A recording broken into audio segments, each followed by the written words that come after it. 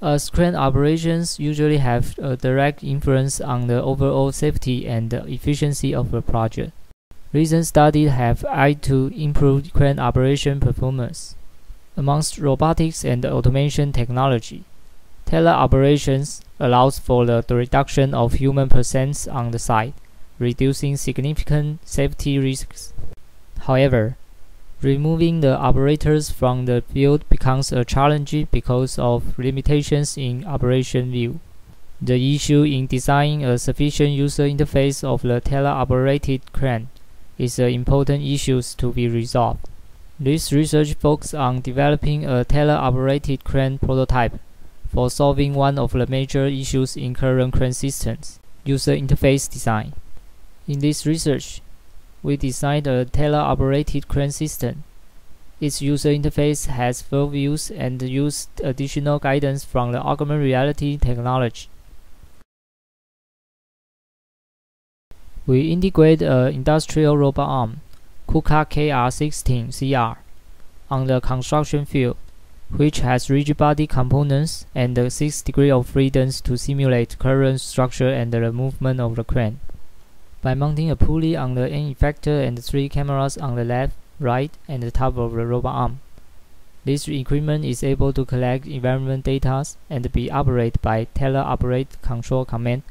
The environment settings of the control room contains 4 LCD monitors, which are arranged in a matrix to display the operation status retrieved from the construction field. We integrate an augmented reality library, AR tag, to register the virtual erection path according to the marker around the real scenario and to show the path on the monitor.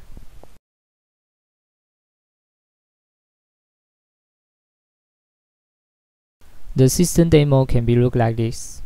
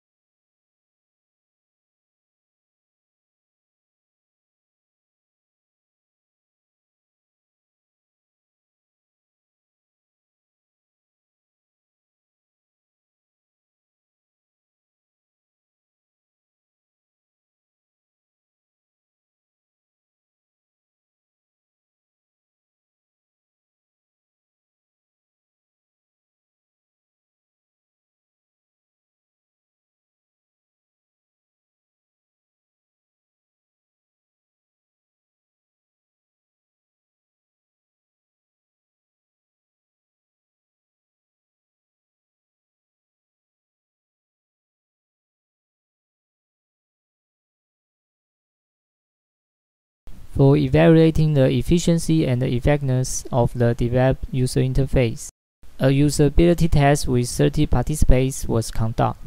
We also compared the user interface we designed against a conventional operation interface. We found that the use of the user interface we designed affects the shorter erection times than if the participants were using the conventional operation interface. The developed user interface results in lower workload than the conventional ones. In summary, the developed systems in this research is able to assist operators in operating remote crane more efficiently and with less workload than before.